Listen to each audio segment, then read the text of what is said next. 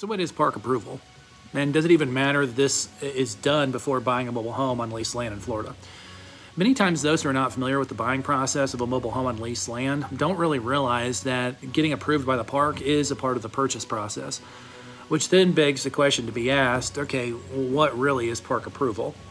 When buying a mobile home in a mobile home park, every resident needs to be approved as a resident within the community that the home is physically located in.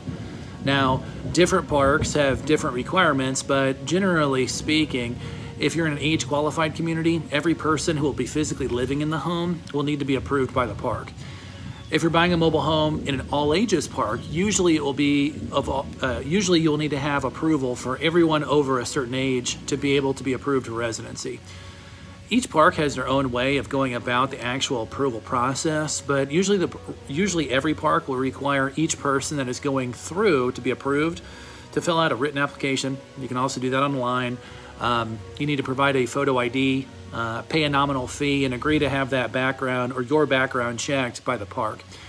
Now, if you or your applicant friend does not have a current driver's license, then usually a state-issued photo ID card or a passport will do the trick.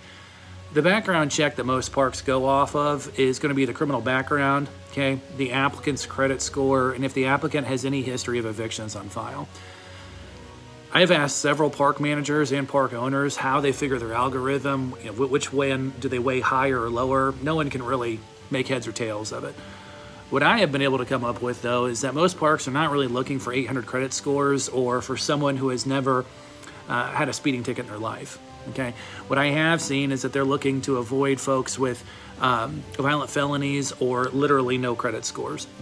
That doesn't necessarily rule you out if you have one of those, but if you or someone you know has that difficulty in their background, make sure they provide documentation to the park to let them know what they're going to see, just so everybody's in good communication from the beginning. Some parks will put eviction history as a major deciding factor. As with every mobile home that is on leased land, one will be required to pay a monthly fee called lot rent. Having an applicant on file who has not paid their monthly bill and has been evicted, that may throw a red flag because you will be required to pay that lot rent each month.